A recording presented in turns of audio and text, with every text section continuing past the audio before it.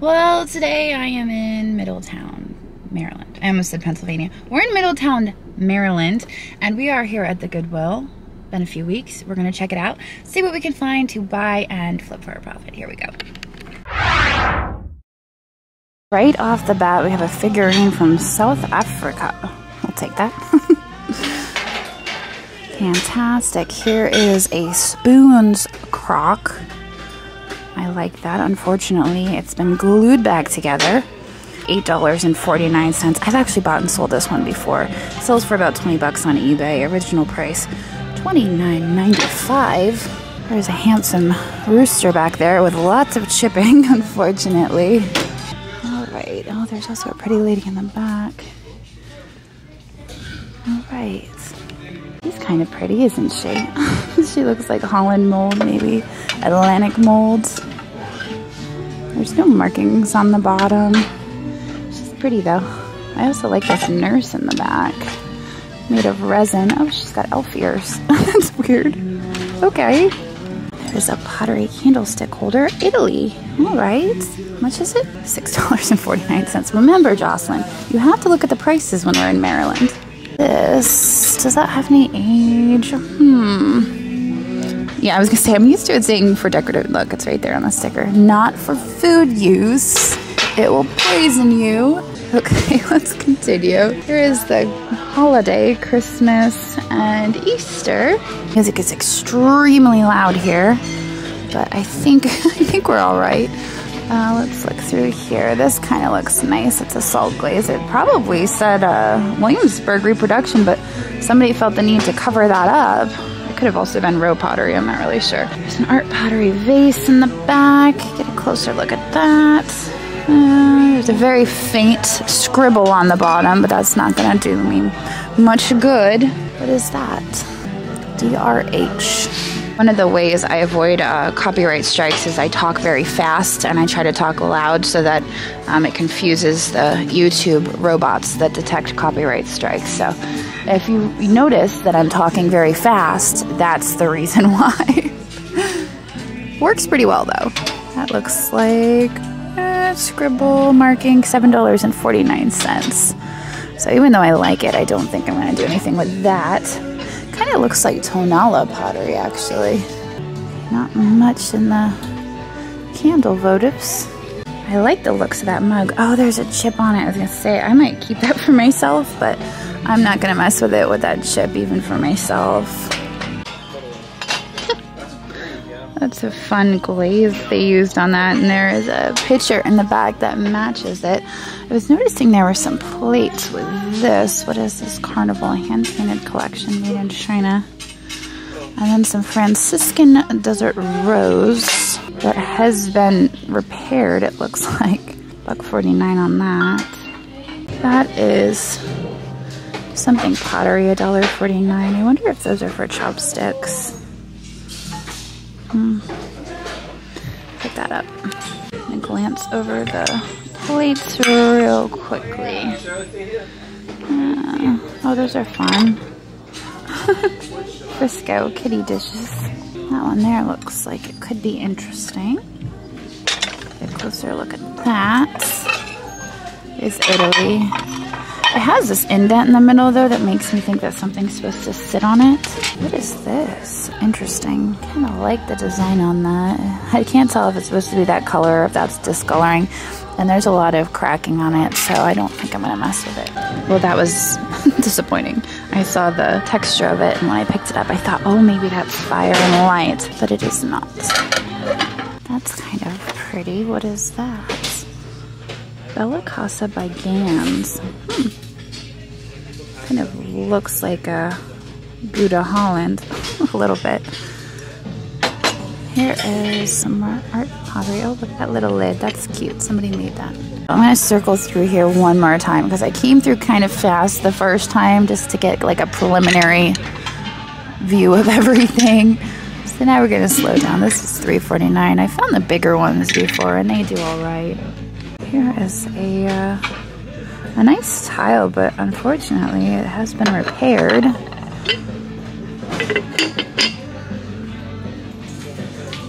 There's a bunch more of the Franciscan. $3.49. Oh, it's a cup and saucer for $3.50. I found that these usually sell between 8 and 12 for the set, so I'm not sure it's really worth it at that price. Is that enamel? Oh, it is, but unfortunately there's damage there, and it is made in China. It's a fun shape. I guess that is a coffee mug, but you can see there's a contemporary sticker on the bottom. The pottery mug, that one has a crack as well. Over here, what is this? That is made in Mexico. I wonder if that would be Talavera.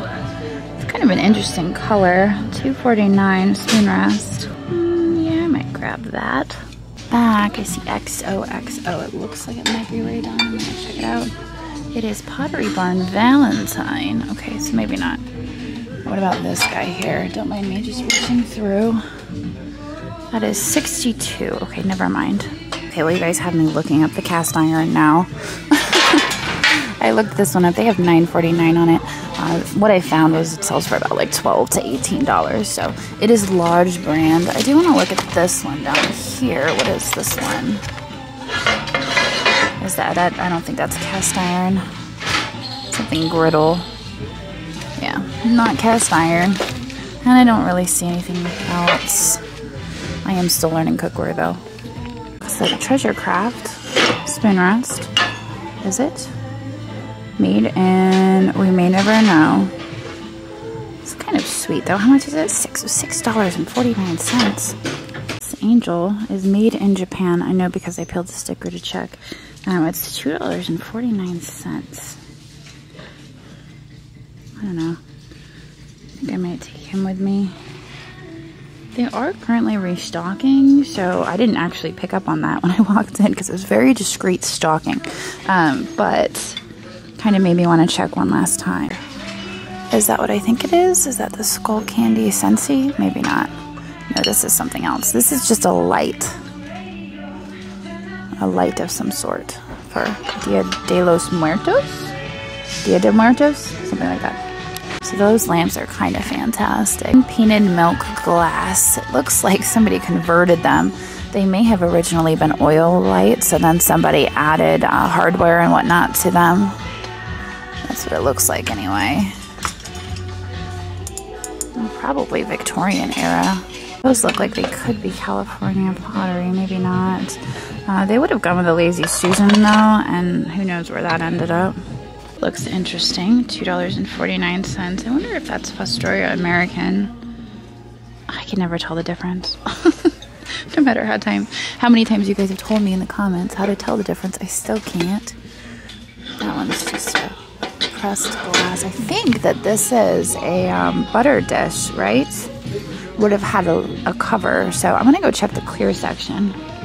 Okay, well there are no butter dish lids here. It was worth a shot.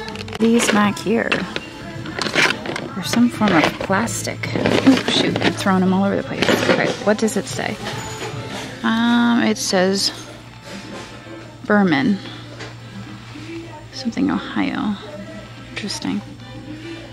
Berman. I've never heard of that before. So people are asking like, I don't know, $12 to $18 for this set, but there are none sold, so that doesn't really give me much confidence. Well, I think that's it for the hard goods. We didn't find much today, but I'm gonna go check out the purses because I've never looked at the purses here at this Goodwill. That's really colorful in the back. Aruba. Someone must have brought that back from their travels. It's pretty worse for wear.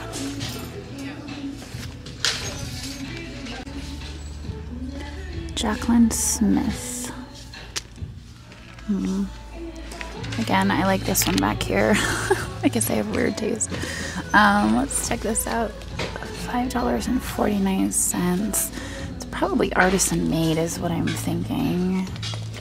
Come on, I just want to see what that says. There we go. There's no real markings or anything on the inside.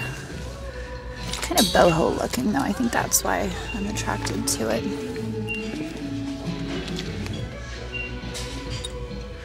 Yeah, you know what? I'm gonna buy that. It's $5.49.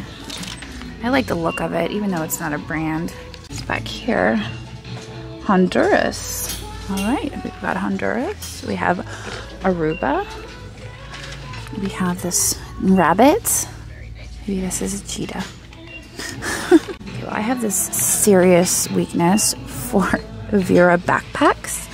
I don't know why, but I always have to check them out. Oh my gosh, I really love this, but look at the price on it. $17.49. I can't do that. Even though I really like it. This one's interesting. Genuine leather, made in Italy is what it says on the inside. Does it have a name brand on it? No, it's just genuine leather. Made in Italy, that's all we've got. I do love the print on that. But it's got lots of schmutz on it, and I really don't know how to clean that. Here's another Vera. That one's a crossbody. The price, let's check it out. $14.49, yeah, okay. Well, maybe not. What in the world kind of creature is this? I saw it from across the store and I'm like, I have to go look at that. It has wings and a really long, it's like a giraffe? Hatchimals. Oh my goodness, I remember when my kids just had to have Hatchimals. So this was probably one of the better ones because that would have come in a really large Hatchimal egg. $9.49. Okay, well our total spend there at the Middletown Goodwill was $21. The little figurine, the South African figurine that I spotted right off the bat and was so excited about, I realized as he was wrapping it that it was in fact broken. So that was like, oh, bummer. No wonder it was so cheap. It was only $2.50, I think. That's probably why. They probably knew it was broken and I didn't. So anyway, I'm gonna get out of here now. I'm probably going to head home. I think that's where I'm heading. It's an hour and 20 minutes home, and I think I might hit traffic, so it might be a little longer than that, but we're going out to eat tonight, so I'm really looking forward to that. That's my reward for traveling an hour and 20 minutes. I think I'm gonna bring you guys back to the shop, and we're gonna go through some auction winnings because it's been a few days. So I will see you guys back at the shop in a day or two. But for you, it'll be instantaneous. Well, we are back at the shop and we are going to dig through some auction boxes as long as Laurel allows it. She is here with me. She's looking awfully cute in her car seat, aren't ya? All wide-eyed and bushy-tailed. Oh, you startled yourself. Be careful. So I'm going to try to get through one of these boxes today, multitask a little. We'll see how long she hangs out in there.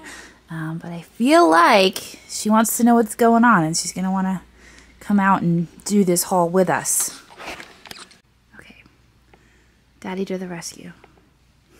Is he sleeping? Mm-hmm. Okay, so we have two boxes here. I'm only going to go through one box today. Before we get to the box, I wanted to show you this painting that I bought. Andrew's like, you spent how much on a painting? I only spent $400 on a painting. Of a dog. But I did look up the artist, and this artist, Diego Lukacic, the original artworks sell really, really well, so $400 was a good deal on this, and I figure it's a nice investment in a dog painting, and it's adorable. A lot of the other ones are really colorful. I was looking up some of his other works, and they're all real colorful and fun. This one's just black and white, but I'm okay with that. I absolutely love it. Well, my suspicions were correct. This is the box that has the most money in it, even besides the $400 painting, because it's an entire collection of Dedham pottery, similar to that chick plate that I bought and sold for $1,200. So some of these patterns are more rare than others. Obviously, this is the bunny, and this is the older mark on these, but I'm talking in the plural because there's a whole bunch in here, and I'm going to pull them all out. And here it is. Here is the Dedham pottery. Andrew, do you recall how much I spent on this? No. I think it was $800. I think I spent $800 on some blue pottery. And the reason I spent that much on it is because our last chick plate had sold for $1,200, as I mentioned. This one is supposedly more rare than that one. So I don't know how much this one would be worth. That one's called something specific. It's not the chick plate like yeah. the other one. Yeah. That's not a chick. That's like something else. It's like a quail bird? Maybe a quail. I don't know, but I absolutely love this plate. So this is probably, I think, the most valuable out of any of these, but you can see all the different critters on there besides the rabbits. And isn't there a turtle one? There is a turtle, yes. The rabbits are the most common. The turtle is so cool. They also have mushrooms, and I know those ones sell for really good money, and so do the owls, but we don't have those, unfortunately. We do have turtles. We have a turtle plate, and again, you can see that mark on the bottom. They have been reproducing these in, I think, the 1980s and 1990s. That mark is different, so it's important to know that this is the older mark, and that's what makes them more valuable. So here is a, oh, this one has a whole bunch of markings on the back. Dedham Pottery. Oh, Crackleware. This one was originally $125. That's what they paid for it. It is marked on the back. I think presumably where they bought it. 1942 was the date. Gives it some provenance. Unfortunately, this bunny plate here does have a crack or a chip on it. And that was disclosed when I bought it, so I was aware of that. The bunny plates, I wasn't really as excited about, if I'm being honest. But here's another bunny plate. This is a smaller size. You can see the marking a little bit more clear on that one. And then, oh my gosh. Yeah, and then we have the swans. Now this one appears to have had some damage. I don't know if that was the manufacturer's defect. But you can see here on the edge, it's got some schmutz. But anyway, this is what I was most excited about. And yes, I did spend a lot of money on it, but I anticipate that they're going to sell for a lot of money. The auction house said they were getting lots of calls from collectors about this collection. Here is a blue opaline bottle. I think it would have had a stopper, and unfortunately, I don't have the stopper. And that one is not going to work. But that's absolutely stunning. I suspect that it's probably French. And it has a bird on it. And then we have... Yeah, there's still 2 more plates in there. I couldn't fit on the table cart. So we'll get through those. This one is Dover. I believe this is North Carolina pottery, crystalline glaze. I absolutely loved that deep blue, and I thought that was gorgeous. This one, and I pulled this out of the box, and I'm thinking to myself, I know who that is, and I can't. It's M.A. and Sons, and I cannot remember who makes this, but I have bought and sold a piece by this maker before, so that was pretty cool. This is just a weird shaped vessel. There's no markings on the bottom, but I thought it was a really neat shape. And then this was really cool when I got it because I turned it and it has this copper luster on the inside. And I think that's absolutely gorgeous with the scene on either side and the flow blue. Of course, this is a hunting scene, but you can turn it in this direction. Laurel thought that was funny. Or maybe she's just coughing. Just a cough. Just a cough. It's marked Londe, L-O-N-D-E on the bottom. But that was beautiful. And then these 2 down here I could not fit on the cart, but I think this is Elite Limoges, right? No, maybe the other one's Elite. But it just has this very vibrant gold. And it wasn't selling for very much, and I thought, you know what? I can't pass that up. And there are 2 of them. This one is not as impressive. I believe this one is a transfer. I'm not close enough to tell, but I think this one's a transfer. And I had someone ask on a recent video why I don't buy transfer. It's not that I don't buy it. It's just that I prefer hand-painted china to the transfer stuff. So that was it for that box. The most expensive box I've bought in a while, but I'm really excited for those plates.